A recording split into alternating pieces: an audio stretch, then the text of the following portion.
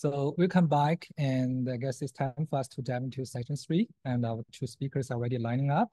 So I'm Wei from Institute of System Biology, and so I'm going to chair this session. I guess after exploring a range of state-of-art spatial omics technologies and a computational method for spatial data analysis in our first two sessions, so we are going to talk about the practical applications of those spatial multi-omics tools in this session, particularly focusing on the cancer biology and the clinical oncology research.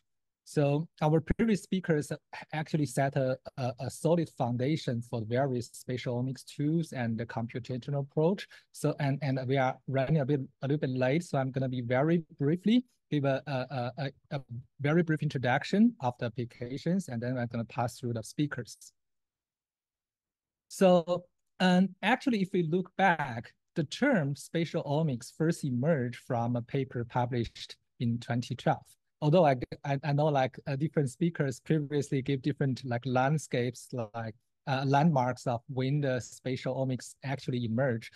But actually in 2012, if you look into the PubMed, and there's a paper they use some like self-fractionation approach to do some like proteomic or transcriptomic measurement of certain cellular parts, and then they map them back to form a kind of a spatial omics type of approach. But for the first 6 years since then, literatures on this topic was very sparse, barely hitting double digit. But ever since the spatial omics tools being commercially available in 2019, either the 10x Prism or NanoString and DSP, so we have witnessed exponential growth in research. We're nearly 1,000 papers published in 2023 alone. And the majority of these papers are actually related to cancer research. So why this surge in interest, especially in cancer research?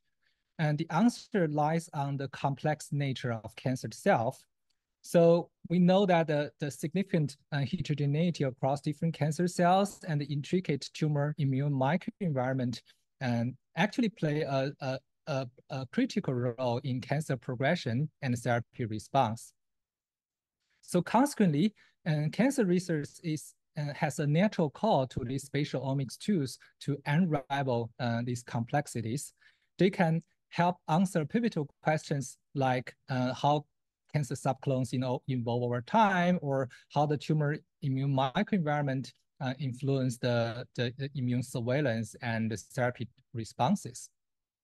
So the application of these spatial omics tools actually extend beyond cancer research and to other domains as well. So they are revolutionizing our understanding of these complex organs and diseases, such as like mapping the spatial organization of brain cell types and their relationships with brain functions and some neurodegenerative diseases, or studying like human kidneys to distinguish between like healthy and injured cell state within their native spatial architecture. So in this session, we are fortunate to have both cancer biologists and clinician scientists to share their first-hand user experience and insight and challenges with those groundbreaking tools. So please join me in welcoming Dr. Katie Campbell from UCLA School of Medicine and Dr. Sandro Sandagata from Harvard Medical School. Our first speaker will be Dr. Katie Campbell, and she's going to talk about the applications of these spatial omics tools in immuno-oncology research. So I guess if you have any questions, please use the Q&A and type it in the Q&A, and we are going to go over those questions later. Thank you.